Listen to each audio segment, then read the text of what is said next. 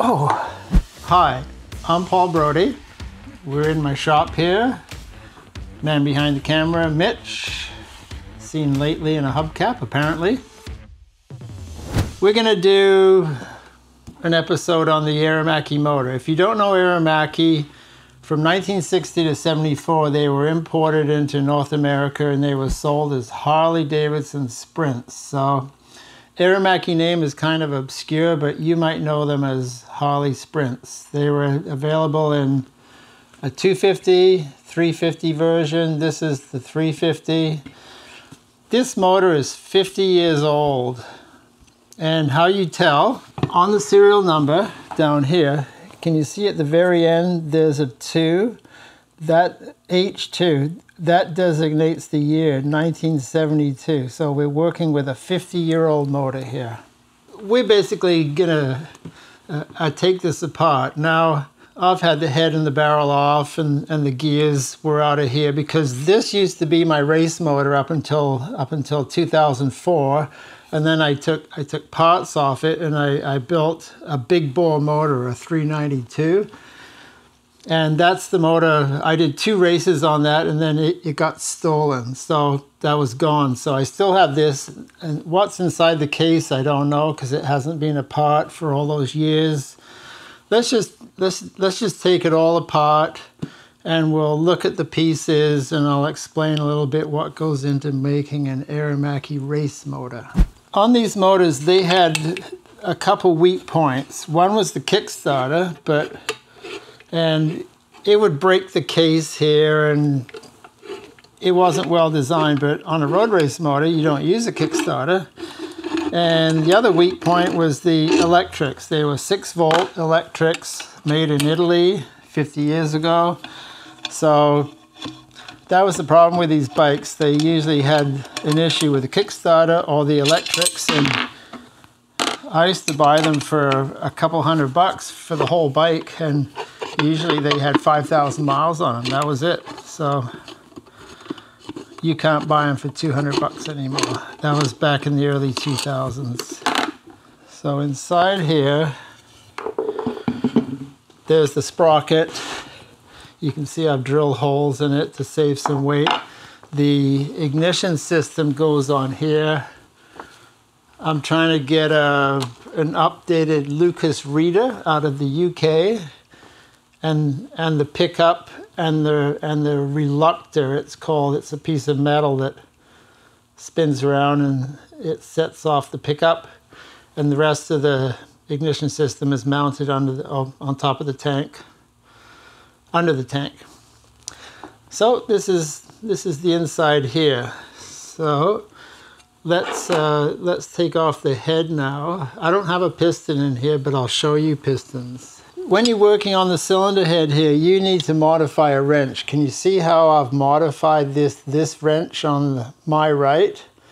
So I've changed the angle, I've narrowed it, I've thinned it, because if you don't do that, you can't get in here. Can you see right here where this wrench has to go? It goes in there, and you can only turn it a little bit at a time. See that? But that works. So it's really hard to get a torque wrench in there. You just have to estimate how much torque you're putting on there. These get 30 pounds. And there's no head gasket.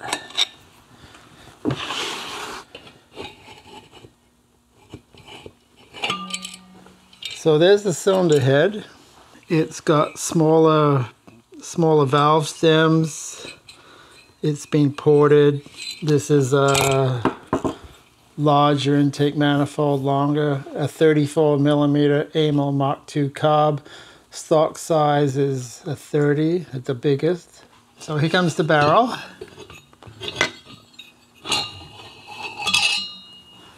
Okay, this is stock. If I put a vernier on here, like that, that's just measuring how long the actual muff is. So on the race motor, can you see this? Can you see how that's so much shorter? And the reason it's shorter is because I've got acrylo rod in here, which is 135 millimeters, and the stock rod is 145. This is a stock piston. And here I've got a brand new race piston. This is from JE Pistons in California. They make nice stuff. Ooh, it's pretty shiny. So can you see how the shape has changed a lot, and it's shorter. And the rings are also really skinny as well, so it's less friction. When you shorten up the barrel, other things have to be shortened too, like the push rods, for example. So these are the stock push rods, and then they have to be made shorter. So how much shorter do they need? Because you need the valve geometry for the rockets. So what I did is I made up an adjustable push rod. This is only for mock-up, just to get the length. Can you see how I've got a 6 millimeter thread and a nut? And I can move this up and down, and I can figure out just how long I want to make the push rods. And then once I know how long they are, I machine this down, I shorten up this, I press this back in. That's just the press fit. This is hardened steel, this is aluminum. So that's the push rods. All right, so we're gonna take off the clutch now. And I took a file and I made up a special tool. See this? See how I sharpen the file? I cut it down a little bit. So this, it just fits in there. So we're gonna undo these screws. I didn't make them super tight because I knew that they were coming off. This is what we made in an earlier episode. I'll be getting some nickel plating done and some anodizing done soon too. So.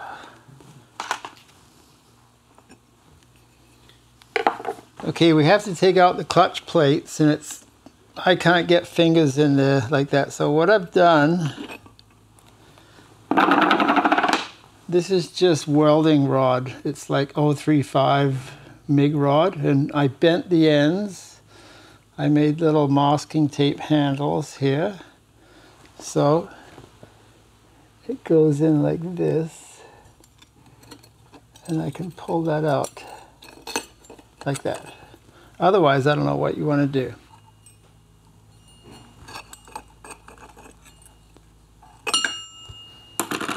Okay, that is the clutch pack, basically. I made up this tool here. This is a wrist pin. It goes in here, into the rod. So if I have to undo nuts and bolts or torque things, this fits over here like that, and because it's got these two pieces, it doesn't fall. On these Aermacchi motors, there is all sorts of special tools you need. If you don't have the special tools, something could go wrong. So I took a couple of the clutch plates. They're kind of on the skinny side. I TIG welded them together. Can you see that? And then I added on the handle here. So this is what holds the inner clutch hub. And then I can undo the nut. And there we go.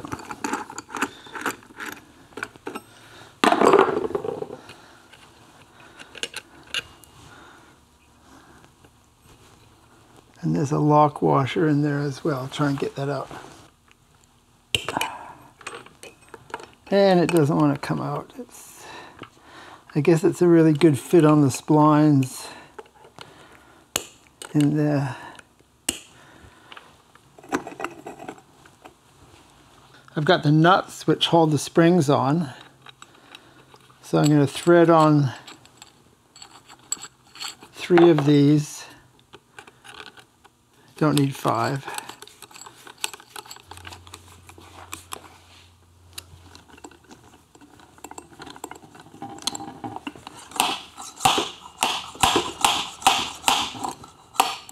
There we go. It didn't take that much force, but if I didn't have the slide hammer, I couldn't have pulled like that with my bare hands. Special tool that I made years ago. And it's a tight fit into here, so I need to give it a little hit.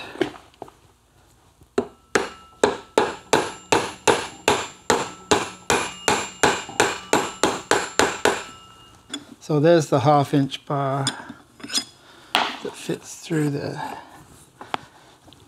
So I'll knock this off now. Okay. So there's the nut. It's got a chamfer on this side, and this is the locking ring. You find which one, after it's torqued down, you find which one fits and you bend it up.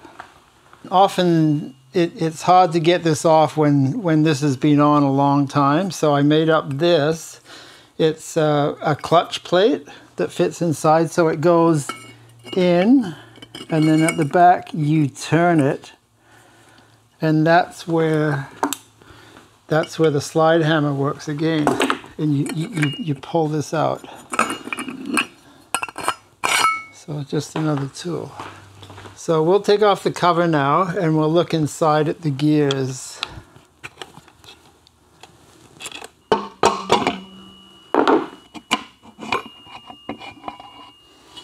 I don't have a gasket there, but there is normally a gasket. One thing I want you to notice that all these gears are straight cut, and the stock gears, all 5 of them, are helical, which makes less noise. But can you see how everything's wider, especially when I show you the other gears. So we'll take out the cam now. And okay, this is an N6 racing cam. This is a stock cam. So if I measure what's known as the base circle and I zero it, now you check the lift. So we have a lift of 230 thou. So if we do the same thing on the race cam here, smaller base circle for some reason. So the last one was 230. That's almost 300. It's 298. So it's definitely more of a high performance cam. On the cub, on the camshaft, it had a bushing, a bronze bushing on both ends. So this one here has a ball bearing on this side here. That's the 17 millimeters. And then inside here, there we go. So on the inside of the cam is the hardened thrust washer, and then a needle roller bearing. So these engines are really nicely made. That's why they were always more expensive than the British counterparts, but beautifully made. There we go. I was taking apart engines yesterday upstairs because I needed one of those nuts and I did not have one. And I had a spare motor that had one. So that's where that came from. This is the oil pump right here. So this is the oil pump gear. It's on a little taper. So this is the pinion gear. I'm going to show you what the puller is that I use. So it's pretty simple really. It's just a plate and there's 2 Allen screws.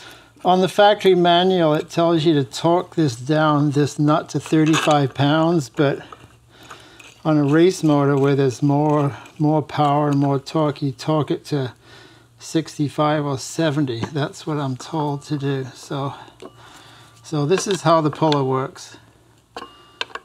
Gee, I didn't think it. There you go, popped. So there's the pinion gear. You can see there's a nice taper there. Fits the shaft perfectly. Okay, see here, there's I got thrust washers in here because this has to be spaced out a little bit. And inside here, very nice. Look at these. A couple roller bearings. Actually, needle bearings. Okay, as an example of what's going on here. This is the race gear out of Germany, beautifully made. If you want to see, no, if you want to hear what a nice piece of metal this is, it's like a bell. I drilled these holes. That was one of the hardest drill jobs I've ever done. It was 2.5 hours to drill and bore these holes, because this is such hard metal. It's a very good metal to start with, and then it's case hardened. So can you see how much weight got saved here? I want you to also see that, see how this gear is smaller in the OD? And then I want you to also see that this gear is larger in the OD. So what has happened is the ratio has changed. It's called the primary, it's the primary ratio, or the primary gears. So this ratio is 2.5 to 1. And in the race version, this is 2.09, so you get a higher overall gearing, and that's why when you're building a racer, it's almost impossible if you use a dirt bike engine as your base, because the primary ratio is so low. They make it low. This is not a dirt bike ratio even. So this is what this does is to up your speed on the straightaways. So, and you can see it's also a lot lighter. What we're going to do now is each of the gears in here, there's a set of 5. We're going to weigh stock 5 gears and the camshaft, and we're going to weigh the race, and we're going to see how much of a difference it is. So these are all the stock gears and the camshaft.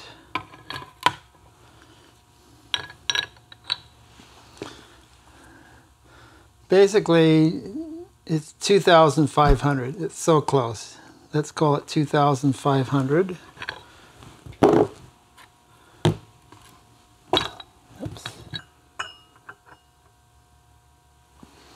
1481, so it's it's more than 1,000 grams lighter, which is over 2 pounds. So that's all weight that is rotational mass that has to be accelerated and unaccelerated. So that's why my little bike is going to go. Okay, here we go. We're going to undo some screws.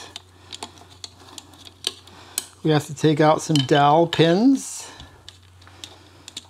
There's dowel pins involved.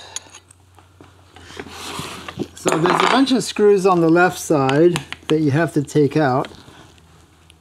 Oh, it's tight. Yeah, this hasn't been apart since, I don't know, 2003. Very handy having a stand. Highly recommend it to work on a motor.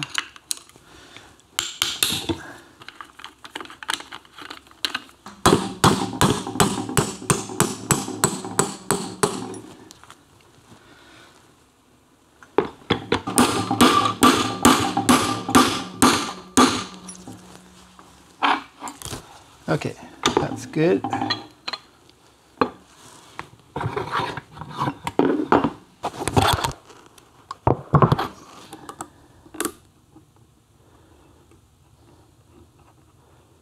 On a Japanese motorcycle or English motorcycles, you undo the bolts, it comes apart.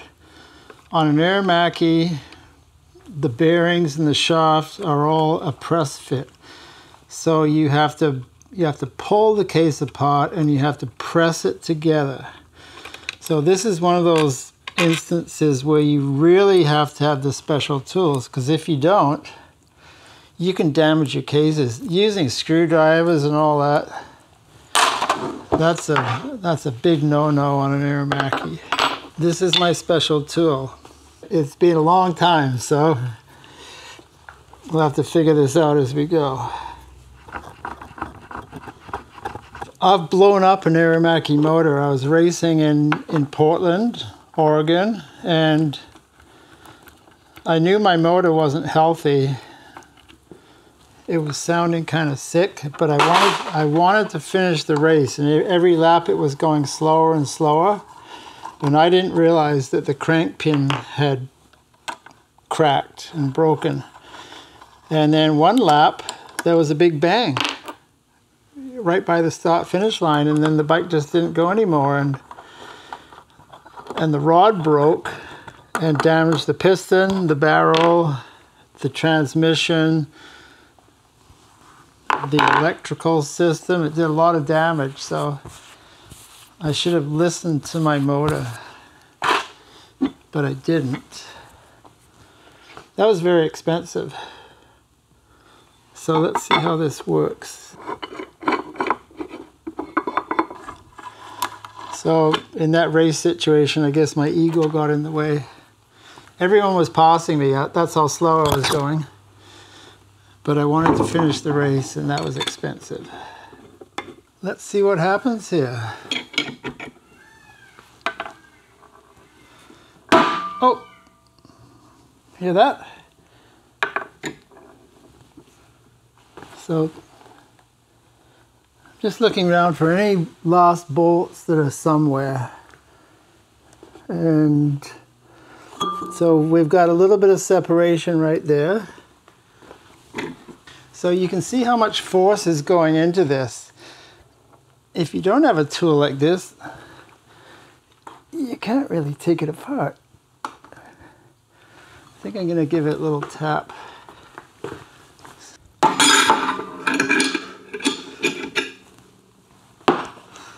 Mitch's laughing because I jumped.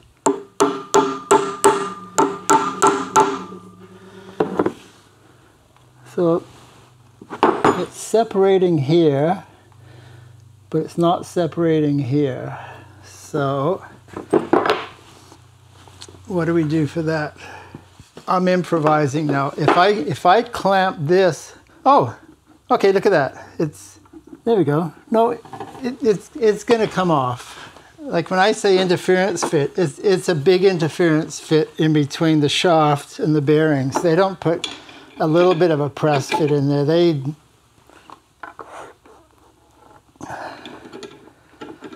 So it should come, because you can see it's got a rock to it. Oh, that's tight.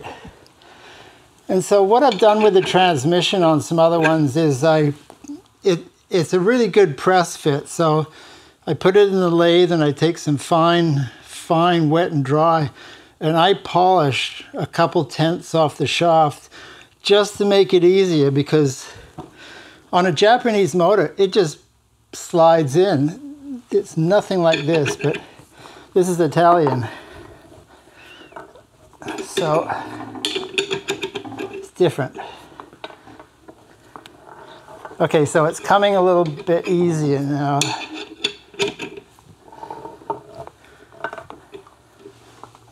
So it should be almost off the bearings now.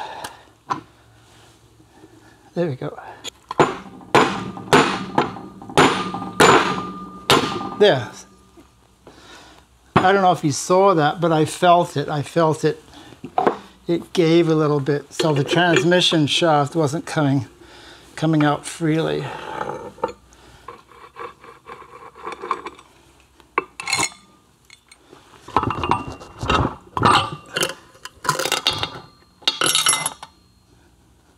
Okay, so the oil pickup is down here. You can see how there's a separation in between where the flywheels go and the oil pickup. There's no external oil tank. That's the only filter. And the gasket's peeling off very nicely. So there's the flywheels. It's basically stock acrylo rod. You're supposed to get out of the big end and the rod, you're supposed to get a couple, maybe 3 seasons. And if I can remember, this rod has 1 season on it, but So you can see here there's a little bit of play, but not much. So it's probably in good shape. I need to check the flywheels, see if they run true. So that's basically a teardown. This is 5-speed here. Stock was 4-speed. And I think the bearings are all good. Thanks for hanging out in the shop. Hope you've enjoyed this episode. Mitch and I like coffees. If you buy us a few coffees, it'd be perfect. Give us a thumbs up if you liked what's going on here. Please subscribe. Take care. See you next time.